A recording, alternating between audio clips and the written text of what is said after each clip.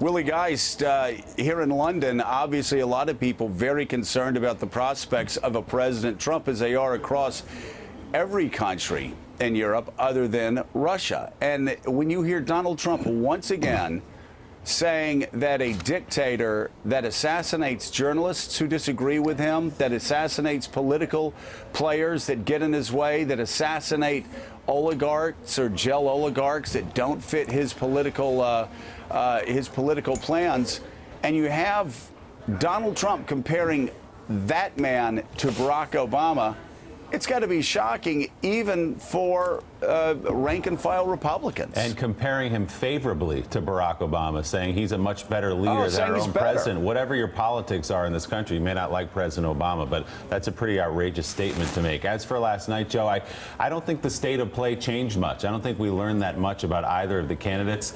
Hillary Clinton having to answer email questions again at the top. And then Donald Trump, in addition to what you said about Putin, his saying, if Putin says great things about me, I'm going to say great things about him. That's a bit of a scary prospect, too, if you can be so seduced by someone saying nice things about you that you're willing to play ball with someone like that. The comment about the generals, and again, Donald Trump saying that he was against the Iraq War from the beginning, citing an Esquire article that came out after the beginning of the Iraq War. He was not against the Iraq War.